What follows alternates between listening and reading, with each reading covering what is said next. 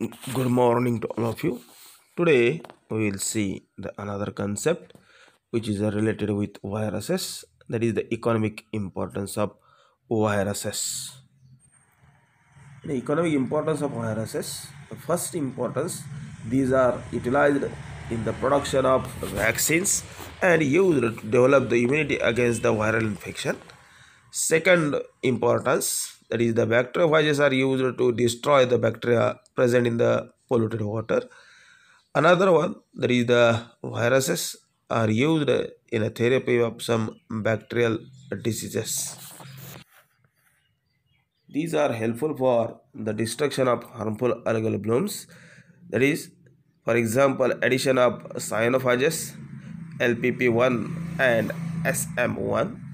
Another important, that is the lysogenic phages cultures are used as a radiation detector.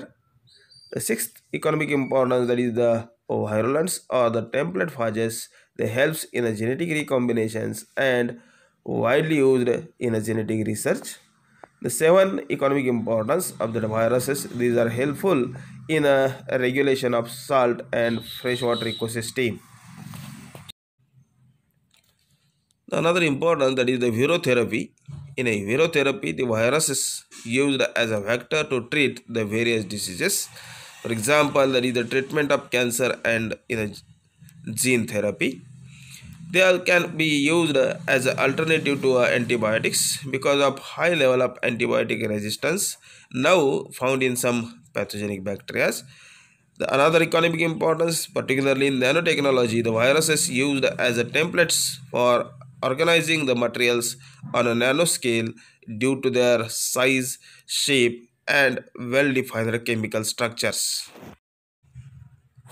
Such viruses, they also act as a pesticides. Some insect pests, these are also controlled with the help of baculoviruses. The another economic importance related with that viruses, that means the viruses they act as a source of enzymes. A number of enzymes used in molecular biology, for example, that is the reverse transcriptase. It is obtained from retroviruses and RNA polymerases. It is obtained from phages.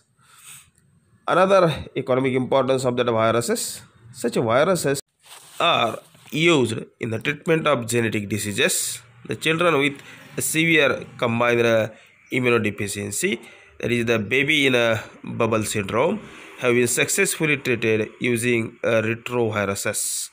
Thank you.